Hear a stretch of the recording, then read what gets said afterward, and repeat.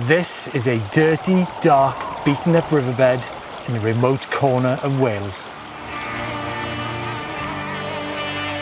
And this is the hard-living, hard-charging but sparkling all-new Japanese motor, the EP8 from Shimano. It really likes places like this, more purr than whir, quieter, smoother and considerably more powerful than its stablemate, the E7 and E8000s, a motor that turns a possible into a probable.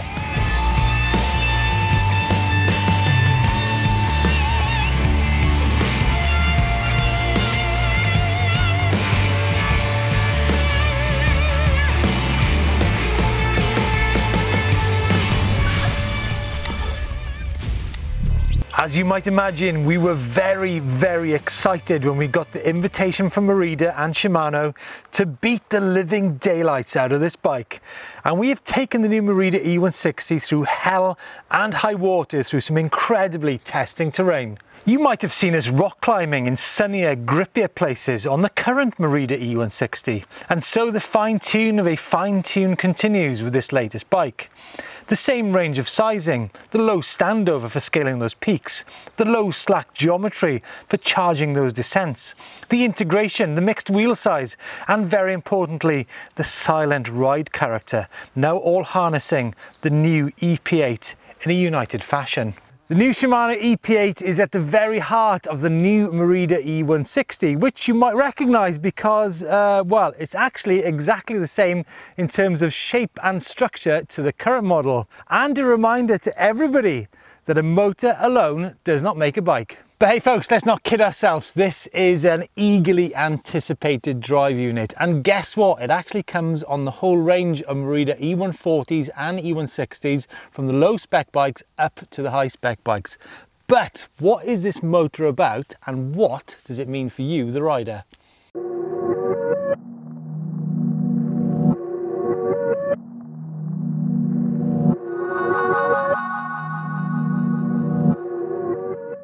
The EP8 then, we are talking all new hardware and software. So the motor, the switch and computer, the hard stuff, the skull, the bits and the pieces, and its personality and the brain, the bits inside, the soft stuff, the character of this new setup from Shimano. And we'll also be looking at what part you, yes, you guys, have to play in all this. Right, let's have a quick overview of the motor then. Now, it is much more powerful than the old motor. It's actually 20% more powerful. It goes from 70 Newton meters up to a massive 85 Newton meters. It's also lighter. It's now down to 2.6 kilograms, which is one of the lightest on the market. It's sleeker, which means a little bit more ground clearance, and also it keeps itself cooler, which is a great thing for electrics. The EP8 also has smoother pedaling, and that's because there's less friction in the system, which is great for when you're traveling above speeds of 25 kilometers an hour. It also means that the batteries are more efficient. In fact, there is 36% less drag on this new motor. So when you add in factors such as improved clutch mechanisms, again, which is great above 25 kilometers an hour, and it means that overall there's far better handling on this new system. And the battery, can you believe it? That is also up 20% as well, folks. Now it's 630 watt hours, but you've still got the option of the 504 watt hour battery too.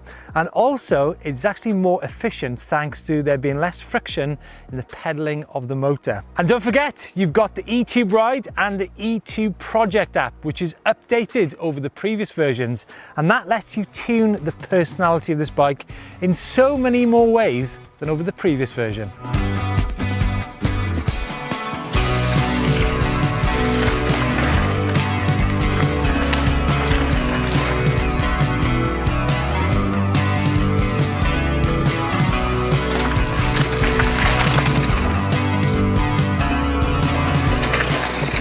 Oh, well, my name's Steve Jones, and I like having a stick for pointing out the detail on the bikes. Anyhow, did you know we're actually on the Sarn Helen, which is an ancient road which linked North Wales to South Wales in Roman times.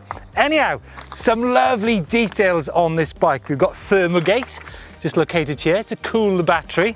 We've got lights front and rear. I mean, What mountain bike has got lights on their bike? It shows how much more advanced mountain bikes are. A lifetime warranty on the frame, a beautiful little tool in here to help you take out the battery, some very good internal cable routing, and check this out, Jackie boy, check this out, a tool under the seat. Oh yeah! Right, I really want to talk about the software because it really is at the soul of this new bike. So, the new EP8 software, what does it actually mean? Well, two things to start with. First of all is adjusted modes and also customization. Now, the modes, Eco Trail and Boost on this bike have been altered compared to the old E8000 and 7000 system, which means there's different levels of support in each of those modes. But big news is customization. Now you can tinker and tune with this motor to your heart's content. 10 different settings. You can add presets to the bike, which is, you know, it just puts e-bikes on another level compared to mountain bikes. And also you can set the bike between 20 and 85 Newton meters of torque. I mean, that, honestly, that is next level stuff. So what about the individual modes? Well, Boost goes from 70 Newton meters up to 85 Newton meters torque with low rider input torque too.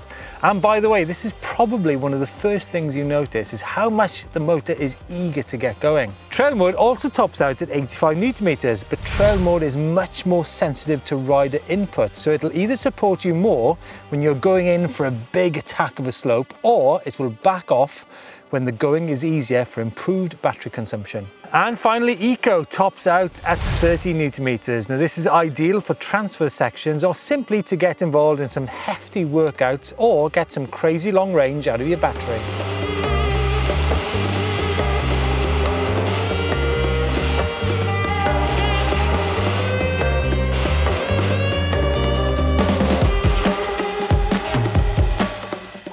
Well, pretty hot in here in this deep dark woods in South Wales.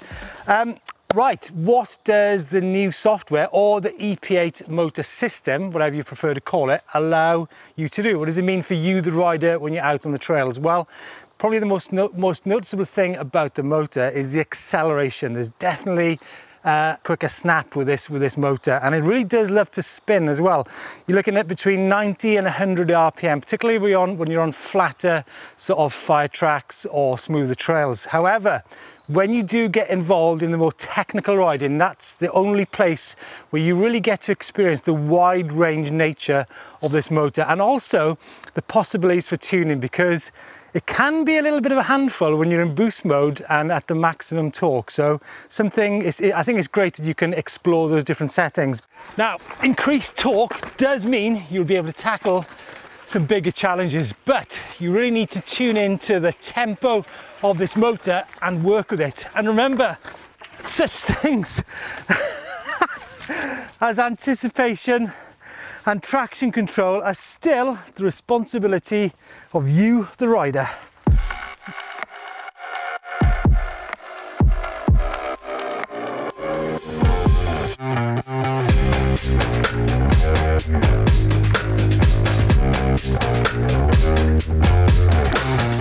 Well, I finally made it up that climb, but I think what it did highlight is that how important the motor is, but also your understanding of how the motor works, plus your traction control, and that nagging bee, which might have been on your mind for many years, might now be possible with the new EP8 motor.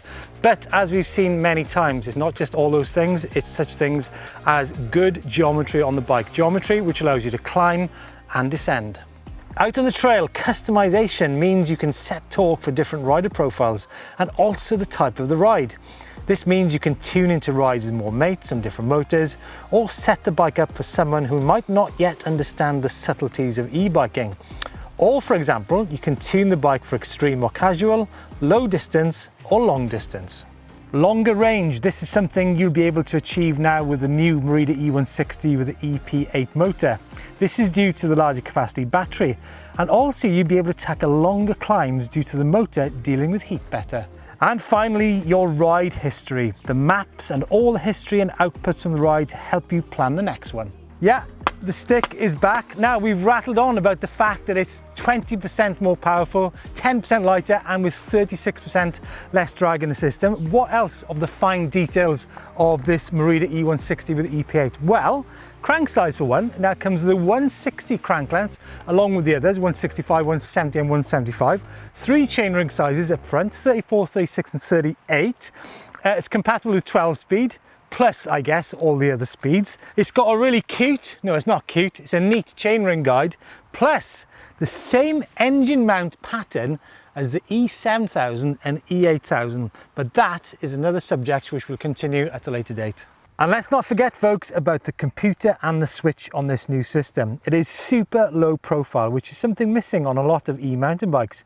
You can now switch between custom settings and can also connect to third-party devices, a bit like my watch. You can also read the system in direct sunlight, and also the switch, which is similar to the old one, but which is more concave and has a wider area to it. Super, super neat. Merida say, while these improvements and upgrades have a positive effect on the already impressive riding characteristics of the E160 lineup, the majority of our e-bike range will benefit from the range and power output increases of the EP8. All eMTB that come equipped with a 630 watt-hour battery will feature the new EP8 motor.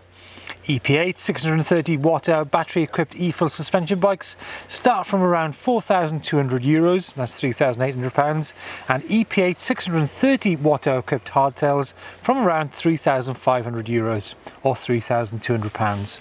You know what, the more and more I think about it, it is a complete system. I think Shimano and the guys at Merida are really into e-mountain bikes. Oh yeah, the mudguards, don't forget the mudguards. So, the new EP8 motor in the Merida E160 and the E140, don't forget. I'm genuinely very, very excited about this new motor. I think it's very big news for e-mountain biking. But what do you guys think? Do you think that Shimano really needed to go with 85 Newton meters? After all, the E7000 is still such a great motor. Nevertheless, I'm looking forward to exploring the customization and the new possibilities of hill climbing with the increased torque. So, get involved in the comments and we'll see you on the hills next time.